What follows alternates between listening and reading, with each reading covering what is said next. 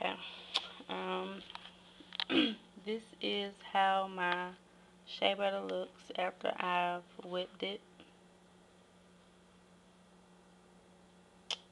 Um, it's fluffy and it's not really that stiff, but it's stiff enough. Um, I smell the shea butter that I used. It's the Medina um,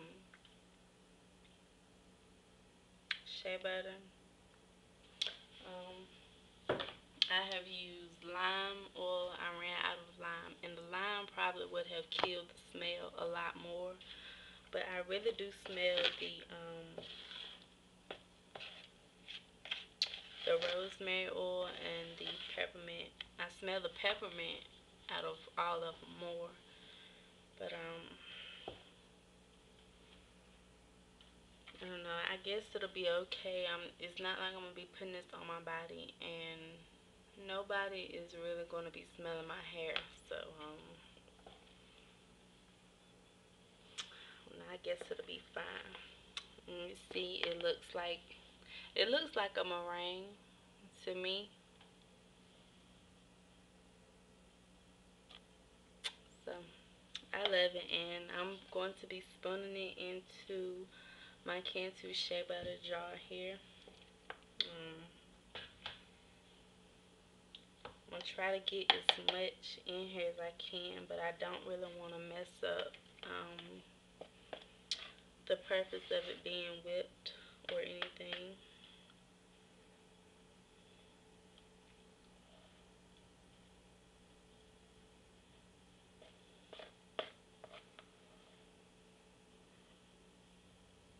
And I probably have about 2 cups or 2.5 cups of shea butter here. I only used about,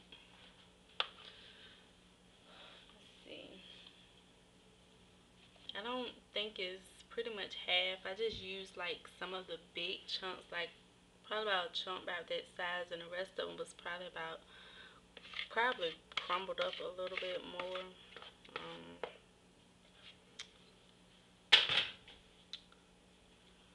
But I know once you melt it down and then get it in and stuff, it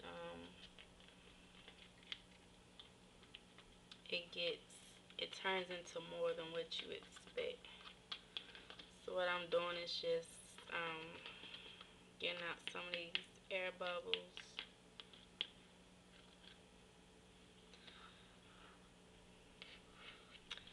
And hopefully I'm gonna see how it does.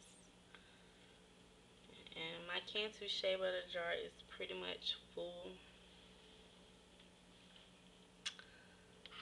So I'll probably have to find another jar to put this in. So I have to leave in about 5 or 10 minutes. No, probably about 20 minutes.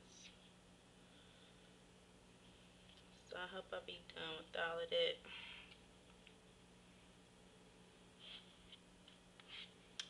So here is my shea butter.